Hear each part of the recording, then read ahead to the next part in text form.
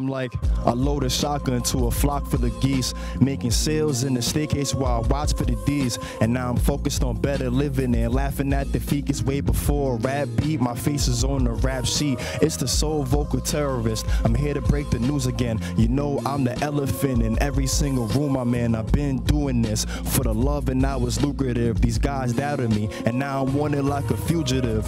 The special breed, stop thinking you can't bleed. You guys can't compare your style equivalent to special needs. Feudal got the trophy, y'all just fighting for second seed. And forget a hitman against me, death is guaranteed. I went from college plans to accumulating fans. Used to back up the grams and did a few bank scams. Illegal activities, often part of my plans, but you'll never gain a reward if you avoid taking the chance. I often sit and wonder if y'all are worth the effort. Y'all jokers are Jared Leto next to Heath Ledger. Two options, crack or form a diamond under pressure. I hear the birds chirping, I had to ruffle some feathers, and I still persevered in a harshest location with home visits and drug tests from probation. I couldn't slip up, my PO was patiently waiting, trying to send me to the same prisons my uncle had stayed in, and I couldn't fathom it. This high school graduate fell into a pit that sadly wasn't Lazarus. Moms grilled me in the courtroom, it was embarrassing. I seen her praying so much, she almost brought the pastor in. No academic or no basketball scholarship, but I owe this to my mama. For all the broken promises, I'm still breaking barriers. When they try to box me in, they doubted the effort, now they over there copying. I'm like a lost diamond, you can find me in the dirt. You was gonna throw me in the water till you find them what I'm worth. And I've been this way since birth, had to visualize it first. And I got the type of blessings I couldn't pray about in church. I remember those winters where I didn't have a coat, just a jacket and some sneakers. I was praying it didn't snow, but my stomach rumbling, ribs touching, I'm on the go. And they toss some little bread, but my ambition for the loaf. My thoughts often clouded, this mic is for ventilation. And my fame is God praising, but Shogun was hella adjacent. Built my character from all the issues I was faced with. Now I'm at the dinner table, success is what I'm craving. So, everything feudal, man, you know what it is. Shout out to Kick Back and Chill. Yes, sir.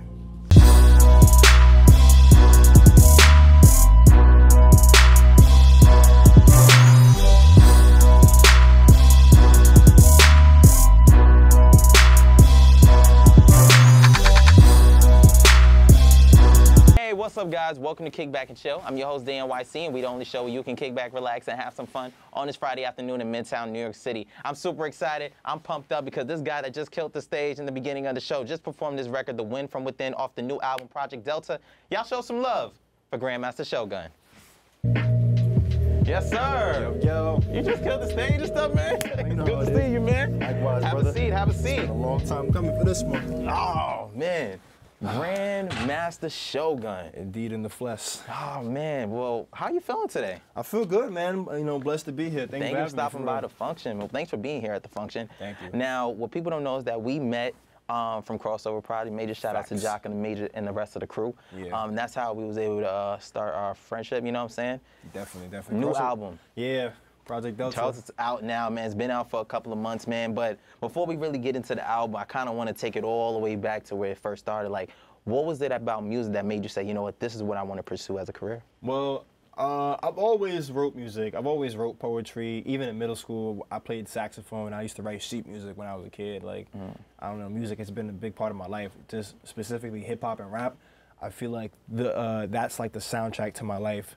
Seeing as how like people who are from the same demographic as me and, you know, grow up in the same situations often, how I can relate to them. So I figured, why not do that in my own way, tell my own story. So I feel like that's where my influence comes from. So poetry was like the gateway. Yeah, poetry was definitely the gateway. Definitely books like, what's the name of the Tupac book? A Rose That Grew From the Concrete, like a book like that. Everybody's familiar with that. Yeah, definitely. I read books like that all the time. Even in like regular books, like novels, like Man Child in the Promised Land by Claude Brown. Like I read that book at like 12, and just how descriptive and how transparent he was throughout that story, like resonated with me. Even now, it does. Okay, cool. So being that you say you write, you know, a lot of people don't know that, you know, songwriters are really hitting the ground, you know, with the behind the scenes for a lot of major records. Can we see you slowly blend into that, or you feel like you just want to stick to being on camera and being on the scenes? I think being that, you know, writing part. You know, I think I could be a songwriter. You know, it's funny. Someone asked me this question before too. I'm not gonna lie, but I definitely think I would want to do a song like writing, you know, venture in the future. It would just have to be for a certain artist, though. You know, I want to be able to, of course, write for like a you know, write for a few different genres, if you will. But it all depends on who the artist is and what's the the direction they're going. Because I just don't want to use my talent to write whatever. You know what I'm saying? You want to have like strictly for like a specific artist. Yeah. Okay. You know what I mean? So being that you say that, you know, I'm pretty sure there's a lot of artists in the game that you idolize, right? Of course. Who do you feel like you can be able to, that you want to do a feature with? Or being that we talked about songwriting, I'm sorry to throw you on the spot. Who would you want to do songwriting for or do a feature with in this industry? And you like, yo, he gotta be on my next project. Or I gotta write that. You know, I said this a while ago. Actually, a feature I want to do is with my friends. Her name is Sophie. Sophie said she's an immensely talented singer. She's also a really good vocal coach, and someone I could see myself writing for. That's a really good question. I never thought about that. Like, who would I write for? Like, that's crazy. But honestly, I think, man, probably one of my friends. I think, like, honestly, like, that's love. I think so. Like, I would write for my friend Ishay. I think she's a really good writer, like on her own. But I think that if I wrote something for her, it'd be really funny to see her take that approach on how I approach songs as well. So, yeah, I think that was something I'd be doing. Okay, cool. You know, as an independent artist, you know, there's always that question that remains. Should I sign to a major record label or should I remain independent? Yeah. There's pros and cons to both, though. Yeah, so definitely. I kind of want to hear your take on, but how you want to maneuver, you know, with that as you navigate through the industry. Being independent, of course, you know, there's a bunch of pros. You know, control your own stuff. You know, you make all the royalties, make all the money, but you lack exposure. You lack that platform. You know what I'm saying? Like, unless you have a really big following, that the record label you know what can I'm saying? give you. Yeah. You know, exactly. And having a label is good. I feel like, this is another one too, another conversation I was having with somebody. I feel like labels, what they do now is they target people who are kind of like in crappy situations. You know what I'm saying? And just. Like, I remember Scarlett was talking about this, like, one time on Complex. She was like, yo, like, this label tried to offer me X amount of money, or whatever the case may be. Y'all make billions and billions of dollars off of all these other artists. You want to offer me this small, minuscule amount. So I feel like it depends. There's pros and cons to both, but I feel like if you were going to sign to a label, you need to be in the financial position to be able to, you know, give the money back to the label when they give you that investment. Or you need to similar like a bank, you know, you know, money. or not even just a bank, a big following. Like, you know what I'm saying? Like, let's say if Ice Spice is an example. You know what I'm saying? She has a big following. She had a big following off of one song. She owns her masters. Creative control. Yeah, she's killing the game. Creative control, 100% hers. You know, I feel like stipulation like that. You know, if you were in control creatively, you know, that would be like a reason for you to sign to a label. That's the first thing I feel like. If I were to sign, I need to be in control of my stuff, like art. So like a distribution deal in a sense. Yeah, precisely. Precisely. Okay, cool.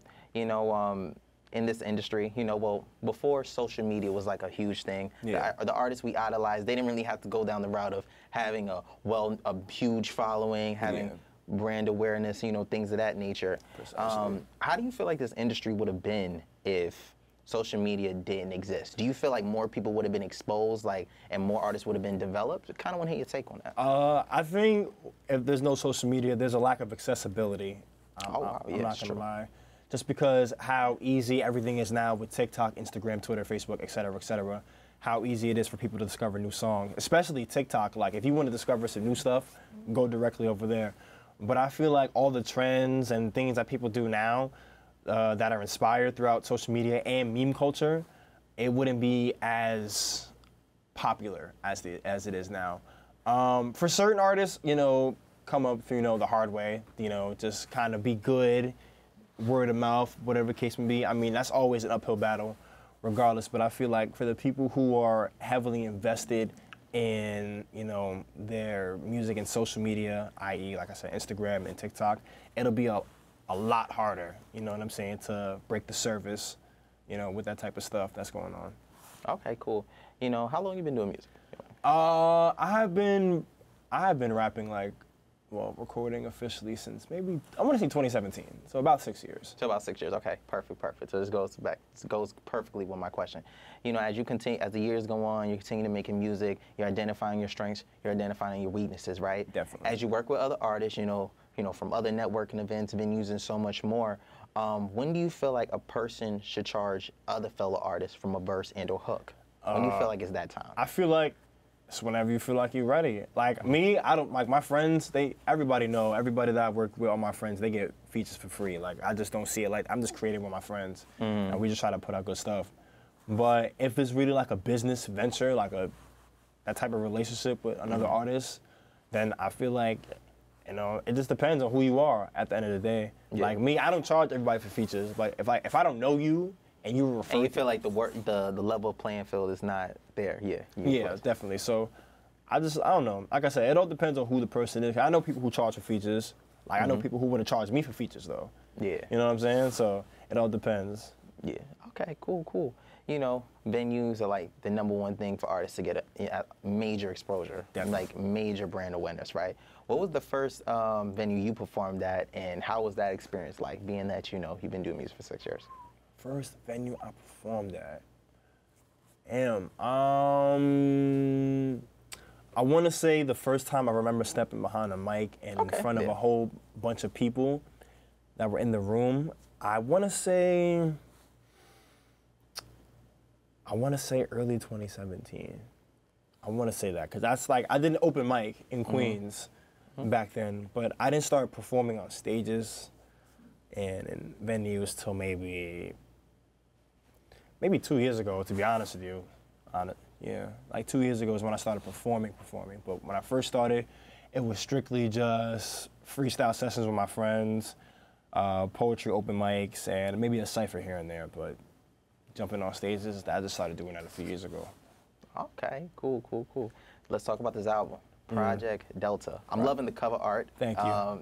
Shout out to my baby Joe for the cover art. Baby Joe, major shout out to her, man. She came to the function as well, so major shout out to her, man. Yeah. You know, talk about that album process. You know, I seen you had a few features on there. I'm assuming those are your friends. Talk about that creative process, and was it hard creating this artwork? The artwork, no, not really. Honestly, like when I do album artwork, it's like the best looking picture in my phone gallery, and I favorite it, and I just add like a parental advisory sticker on it. But for this one, it's funny because me and Joe, we were in Queens. The pronouns are they, them, by the way. I just want to point that out. We were in Queens, and they did a photo shoot for their friend, Justine, who was another talented photographer. We took pictures of her, and then, I don't know, I had my hoodie on, I had my coat on, and I was like, babe, you was chilling, you was in a vibe. Yeah, I was vibing, you know what I'm saying? I had the hoodie on. I was like, yo, babe, take a picture of me. And then Joe was like, I'm not gonna be able to see your face. And I'm like, that's the point though.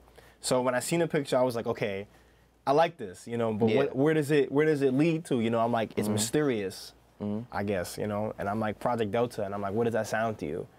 Joe was like, it sounds like a mysterious government program, you know, that's been locked away for hundreds of years, I guess.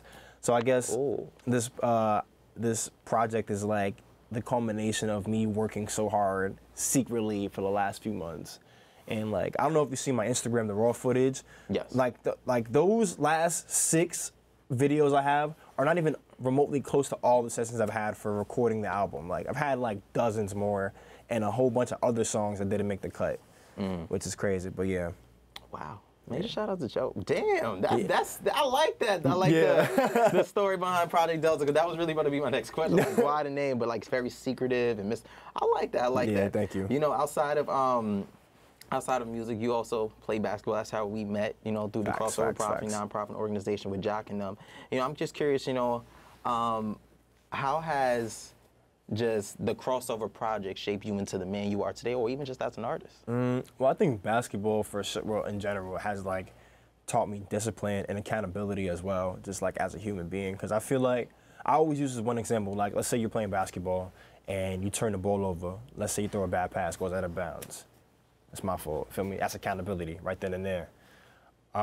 Discipline, when you're doing like drills with your coach, you know what I'm saying? Just kind of like having the ability to stay on task all the time. That's something I've learned from being around people in Crossover Project or just playing ball under the whistle in general. But I feel like Crossover Project has taught me the value of like friendships, because you know, although I don't talk to everybody from Crossover Project, but I still have those relationships I maintain with people like my boy Albert Reese, my brother Tremaine, obviously, you, and a whole bunch of other people as well. But yeah, Crossover Project is definitely detrimental in my upbringing, especially as an artist. Well, bro, listen, I can't just have you lead a function, man, and not perform one more time. Can you bless us? You got to bless the audience one more time. I got you. Yes, sir. Yes, sir. I can't wait. So my guy, Grandmaster Shogun, is about to hit the stage one more time and bless the audience with some good music. So keep it locked and stay tuned.